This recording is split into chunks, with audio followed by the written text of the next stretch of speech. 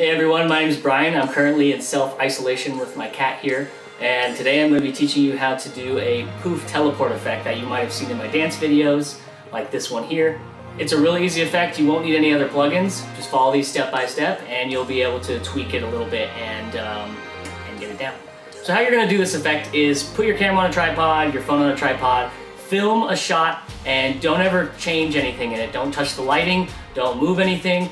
Have a blank slate at first with nobody in it, and then add your character inside of it and have them do whatever you want them to do, for instance dance, and then you can transition the two to add this teleport effect. So let's jump into it.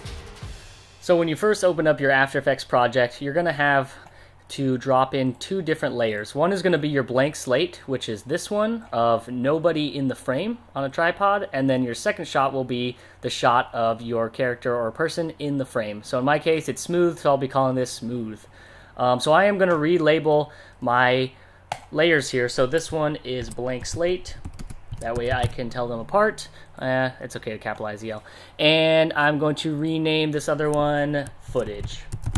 So that way I know that my blank slate has nobody in it, and then my footage has people in it, or a person in it. So, first step is going to be to grab your footage layer, Control D to duplicate it. I'm going to zoom in a little so I can see it better. And the first frame, you're actually going to just split it. So I'm going to edit, split layer, and delete the other half with the delete key. That way I only have one frame of that footage number 2 now, which is above. So what I'm going to do now is trace out Smooth's entire body, and instead of rotoscoping it, I'm going to go to Tools up here, and I'm going to click on the Roto Brush tool, which will speed up the process. So if I click on the little person and the brush, nothing will actually change. I actually have to double click on that one frame footage layer 2, and now my cursor, as you can see, changes. I might want to change the size of my brush. So if I go over here to the right side, I'm going to change my brush size over here. Let's go with 9 so you can clearly see what I'm doing. And I'm going to trace Smooth's body here. It doesn't have to be perfect because the AI inside of After Effects is going to try to read what you are tracing and trace it to the best of its ability. But I am going to keep it inside of Smooth's body outline the whole time, and just do a very basic trace because I can clean it up right after. There's the hat, and I'm going to close it off. Okay, so now you can see that Smooth is traced, except it's not exactly perfect, so we want to smoothen that out a little bit. So back on that Roto Brush tool, and I'm just going to hold down the left cursor on my mouse, and I'm going to just fill in so the hat also gets traced.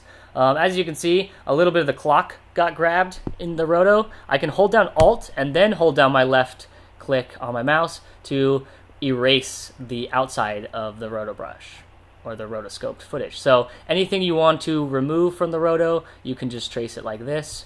If I do want to fine tune it, I could change my brush size after I've clicked on the roto brush again. Maybe I want to go with 3 so I can get in between his beard here. Hold down Alt and subtract this area.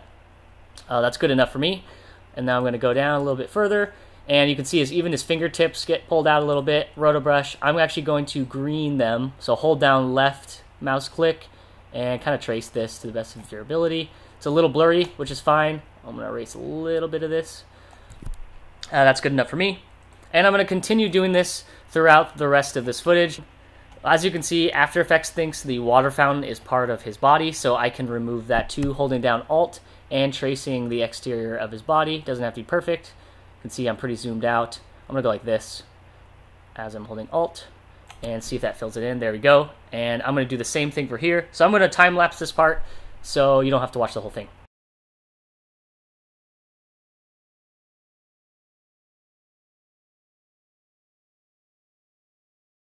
Alright, so once you're done and you have an outline of your person here or your subject, whatever you're choosing, you want to go back to the last composition we were in. So instead of having this double clicked, I'm just going to go back over to the composition I was in editing from, and then I'm going to pre-compose that layer. So right now you can't even see the outline difference, but if I right click this, pre-compose it, I can name this whatever I'd like. So I'm going to name this freeze, because we are going to freeze this footage. And do not click this one. Go ahead and click move all attributes into the new composition and have this adjust composition duration box checked, and then hit OK.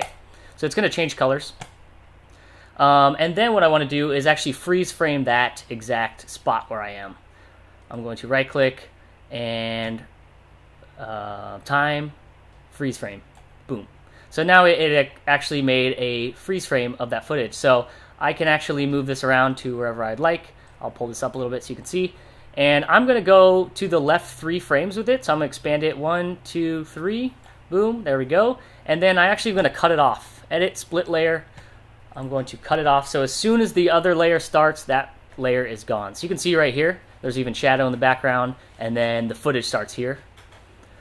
And then what I'm going to do is pre-compose this layer again. Pre-compose, and I'm going to name it Freeze Final. So this is the final freeze layer. I'm going to keep this checked and this checked here. So now that we have that, I'm going to make a duplicate layer of this exact freeze final. So I'm going to Control D when I have it selected, and it's going to make a duplicate of it. And what I want to do is go over here and rename this to Displacement Map, but I'm just going to name it Disp Map for short.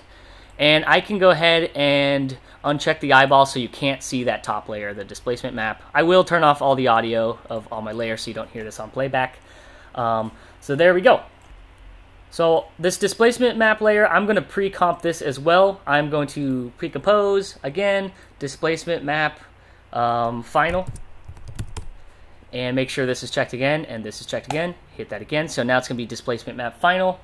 So before I go into scaling, I have to go and move the anchor point. So as long as I have this tool pan behind anchor point selected, I can move the anchor point, which is this little circle here, to where I want smooth to come from. So I'll say I wanted him to warp from right here where his stomach is.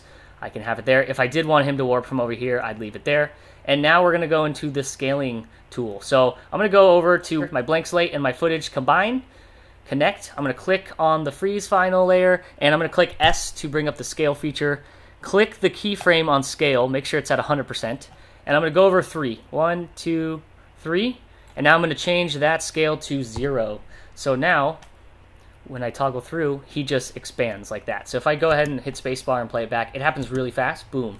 And it doesn't look that great right now, but what we want to do is click on that freeze final layer again. Make sure you have motion blur on, which is underneath these like 3 circles, motion blur. Make sure this is checked right here. And you want to make sure these are blue too, so motion blur is added to your entire project. But you can see now as he's moving, it's going to add that blur to make it a little more realistic. Boom, boom, boom.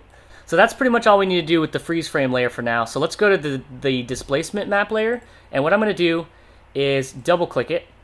So it brings it up in another window. And as you can see, everything else is black because we had originally traced him out, rotoscoped him. And what I will do now is go to Effects. So I actually have a panel over here, Effects and Presets. What you can also do is go to Effect up here once it loads. As long as you have the layer selected, you can also go to Effects, Distort, and Turbulent Displace. I can also bring that up in my Effects Presets panel over here. If I type in Turbulent, it would pop up here, and I could drag and drop it, but let's just have one there. So once you've added it to the layer, you'll have this. You'll have all these settings in the effects controls. So if you are in this window, you can go to Effects Controls, and it'll open this window up. And what you want to do is you're going to add turbulent displacement to this. So I can change the amount of my turbulent displacement. So say I wanted him to warp like this, and then complexity. I could change it to a lot. So he's kind of like warped coming out of this weird warp wave here. And then if I drag this, nothing really happens. He just looks funky. So now I want to add a little bit of animation to this turbulent displacement. All I have to do is hold down Alt and click the stopwatch next to evolution, and it will drop down over here for you to type in text. So what I'm going to do is type in time and hold down Shift 8, which is what the little star is. And I could times it by, multiply it by, let's go with 1,000. You could do 500, you could do 2,000, depending how much movement you want to do. And then I would just click away, and it'll add evolution to it. So you can see now as I drag through this, it's going crazy. It's warping.